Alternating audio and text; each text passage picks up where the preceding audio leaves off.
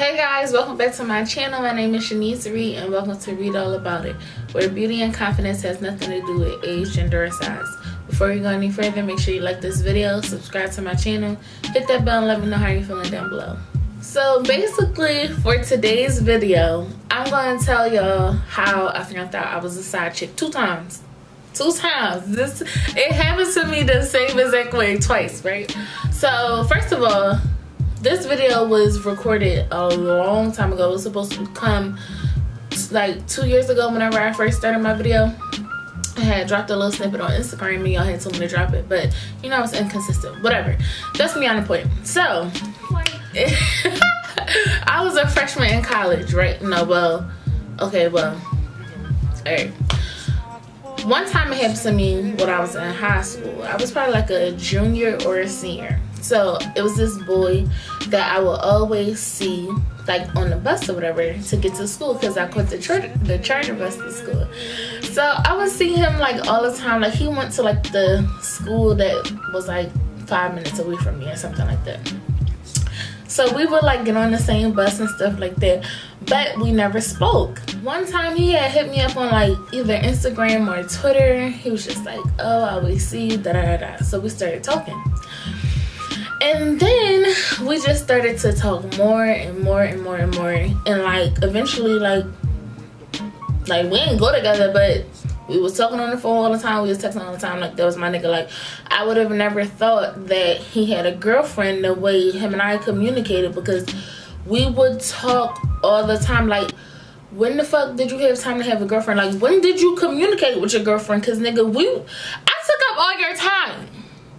Okay, you was talking to me all night. We was falling asleep on the phone. So when the fuck did you have time to have a fucking girlfriend? Okay, I goes on Twitter, right? I goes on Twitter and I see him like going back and forth with this girl. So I go on a girl page and the girl is on Twitter talking about me. Like, oh, fuck you, go talk to Shanice, go be with Shanice, this, that, and the third. And I'm like, so she knows about me. The whole time I don't know who this girl is, okay? So I screenshot, okay, right on my little iPhone 6-4, whatever the fuck it was. I'm screenshotting and I sent it to him like, well, what's going on? Oh, that's my girl. She was just going through my phone and so I was talking and stuff, da da da. And I'm like, well, when the fuck was you gonna inform me that you had a fucking girlfriend? Like, I'm so confused. And then, girl, why is you saying my name on the internet? Like, I got something to do with your shitty ass nigga. Like, girl, no. And I was just like, you know what? I was about to put my middle finger up, but I was like, F you. And like, no, you're weird. And then it was like, after that, we continued to like talk, but like, it wasn't nothing after that, because at the end of the day, you got a fucking girlfriend. Like, you shitty as shit. So why are you still trying to communicate with me? Like, just leave me alone and go about your business. Like, I'm over you. The second time I found out I was a side chick, right? So I was a freshman in college, right? And it was this one boy. I don't know, I just started following him on Instagram. I don't know how I came across his page. I really don't know. But I looked at his pictures. I think his page was open or something. Or I don't know how we started following each other. But I'm like, damn, you feel me? Like, he cute as shit. This was like my first crush. I never really had a crush on the boy that I felt like, you know what, I'm gonna shoot my shot. You feel me? So like, he was cute as shit. So like, he would be up late all the time. I would be up late all the time. So it's just like, alright, so I'll be like posting shit at the right time, so I know that this nigga is online, he gonna hit me up. So like, I would post real late and then he would comment and then we start commenting back. I'm cracking the fuck up because why was I yo, I really was shooting my shot low key. But anyway, like post, like I would post, he would post, or if he would post, I would comment, like stuff like that. So you know, eventually it will work its way to him in my DMs, like, yo, hit me up, or text my phone, which that's what it led to, text my phone. Boom. So I text his phone and we started talking or whatever. It was just like real cool. Like we had a good little vibe or whatever. So after that, he had put his Twitter on Instagram, like follow me on Twitter. So you know me, I goes over to the Twitter. I don't follow him. I just goes to be nosy on the Twitter. So I go on the Twitter and I see him mentioning females like they was arguing and stuff.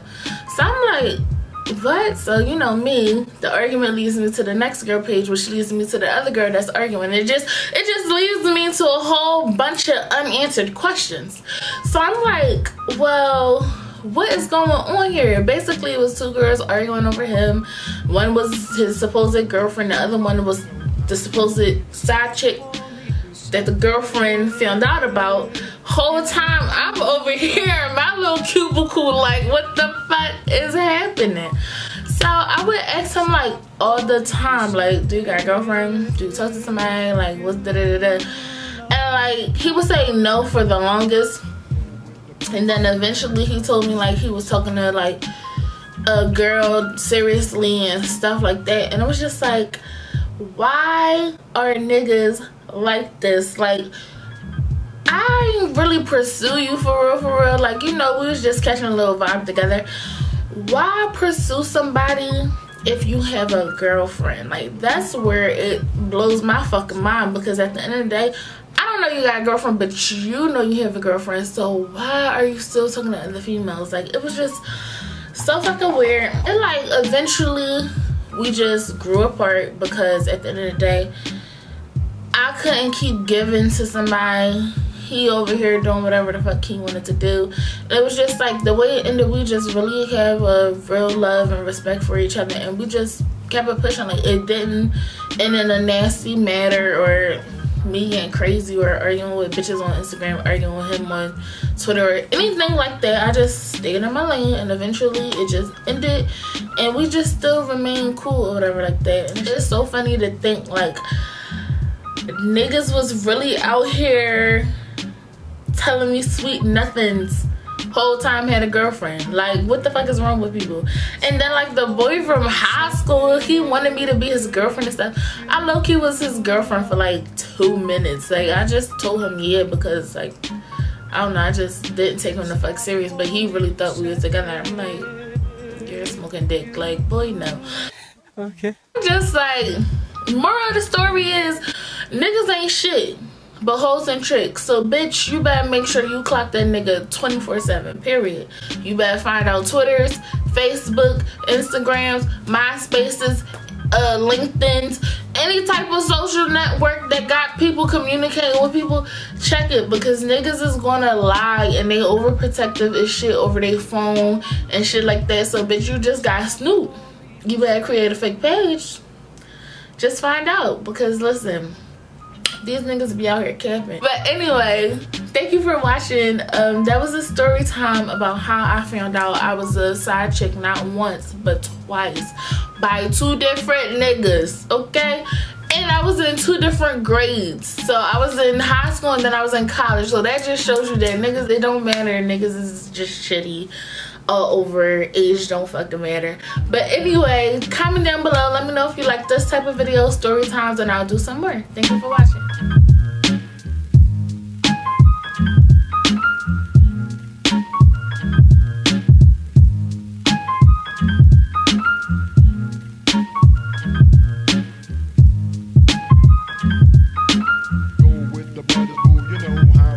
It's not for me to say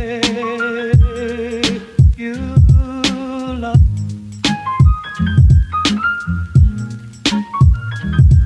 It's not for me to say